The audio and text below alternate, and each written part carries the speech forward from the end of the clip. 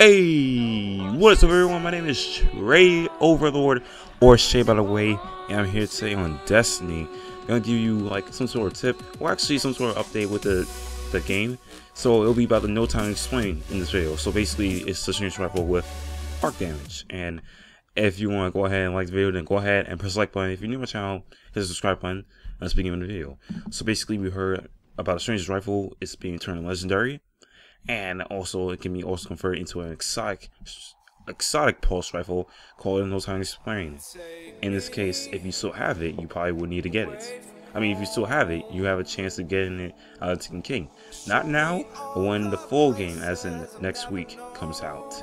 So basically, yes, the strangest rifle is now legendary from the update. Yes, if you haven't seen it, I mean, you haven't checked out your updates or update your Destiny game yet, update it now. Or if you have to update and reinstall it, update it again. I mean, restore it and update it now. And basically, you can get Stranger's Rifle again from this quest I'm going to tell you right now. And this is, and I don't know the exact name, but it's going to be from the Stranger. So that means it's going to be a quest that you can get from the Stranger at the tower itself. Along that side, you have to go down straight in the middle of where the Arena of Zavala and the other guys are. And you should be able to see your quests on quest event quest, but also get a quest out of, well, the one that says something about the Stranger, about going to Venus and seeing our new, well, actually our new expert talking about something about the Vex, actually. So basically, that's what going to keep in mind. Now, yes, you're able to get the Stranger's Rifle again. You're able to turn it legendary, but if you go to Wikia, it will just say it looks like a rare, so it will change a few seconds, and it will change sooner or later. But the main perks they have out of this rifle, as of the normal version, aka the legendary version, which is no change, it's just the same thing. However, the attack value is different because we're using a new attack system, which should be a lower value, like 110 or more. I forgot how much those would be. But what you have here is full auto, as in the main perk, and rewind.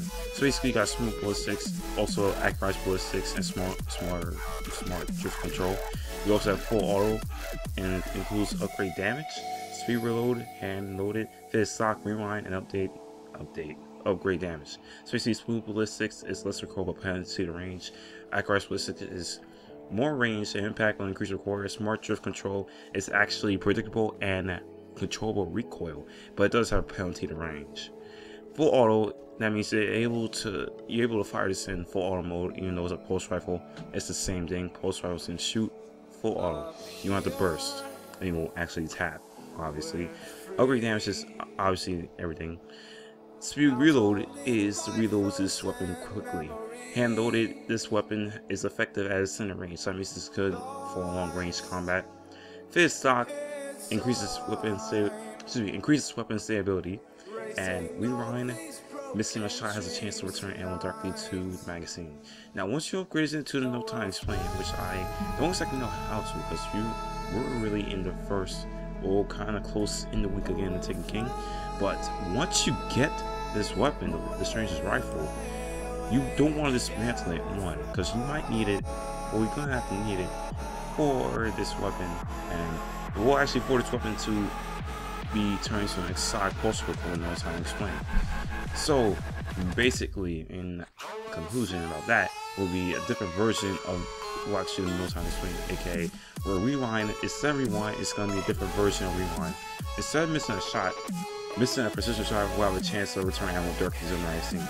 So that means you have to be very good at aiming towards the head, or in this case, if you're in a crucible, you gotta be good at aiming the head. PvE combat, however, besides Vex, you have to be good at aiming towards the head as well too, because the Vex will have a precision shot where it's on the belly, that white shot. Ugh. So obviously, yeah. Now, how do you upgrade it into No Time to Explain? I have no idea. Really don't know exactly. So you probably have to do a quest, a narc quest. You probably have to get a relic, maybe. You might. I mean, there are like a lot of rumors on how to do it, but we're not even sure yet because this is not really confirmed. Well, actually, the No Time to Explain is confirmed, but how to get it isn't confirmed. We don't know how. But the weird part is you have to keep the Stranger's Rifle, even though it might be legendary. Keep the weapon. I mean, yeah, it might be sentimental, but Trust me, if you don't stay with this gun, if you don't have this weapon in your vault, get it now. If you dismantle it on all 3 characters, you might be doomed. I'm not sure if you can do the Black Iron again, actually, for the 3rd time. I mean, if you did it the 2nd time, that's okay. I mean, that means you're able to get a Stranger's Rifle. But if you did dismantle it the 2nd time, I'm not sure you're able to get it again. So, yeah, sorry. And the only part about the No Time to Explain is it's a arc damaging weapon. So the Stranger's Rifle was not. It should have been in the 1st time, unless they're trying to tease us a little bit. But this exotic pulse rifle is something arc damage, and isn't that exciting for everyone else to try out? I mean, come on, who denies here? Don't deny. I mean, trust me, you probably will not regret, because you probably will feel the same thing. And plus, obviously, this is the main question: it's not the Fate of All Fools. Fate of All Fools has a different objective to get that weapon. You have to do Trials of Osiris to get. Well, actually, it's obtain a bounty from the Trials of Osiris, and then you have to go back to the Crucible with all your matches to be able to get the Fate of All Fools. Because there's a lot of objectives in that quest, in that bounty for you to do and get that weapon, the Fate of All Fools. The No Time to Explain, different story. That's really different. So anyway guys, my name is Straight Overlord, or Shea by the way, I am about to be out. Hope you guys enjoyed the video, because, or actually show a quick tip, I probably will revise this video if you want to see how I can get it, because if it was, I will tell you. But if you did enjoy the video, then go ahead and press the like button. If you're new on my channel and want to see more Destiny content as well as Black Ops 3 content, hit the subscribe button, and I'll be posting them momentarily, daily if I can. But anyway guys, I'm gonna be out, and I'll see all you guys later. See you later, Space Cowboy.